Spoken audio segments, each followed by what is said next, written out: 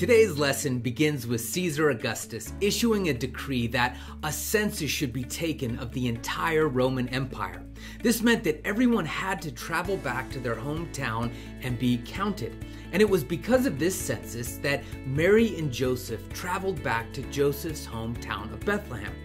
While in Bethlehem, Mary gave birth to Jesus, the Savior of the world, who would save mankind from its sin and offer to us all the promise of eternal life.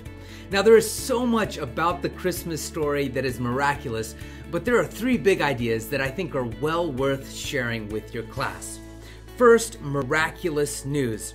At Christmas, we celebrate the good news that Jesus came to earth, that God became one of us. Jesus truly is Emmanuel, God with us.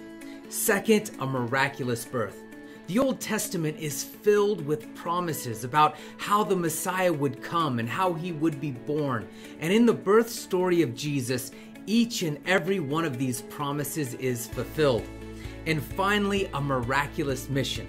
Just like the shepherds who went out and told everyone they could find about the Messiah that was born, we too have the privilege of telling others about Jesus, not just his birth, but how he died upon a cross and gives us all the promise of eternal life.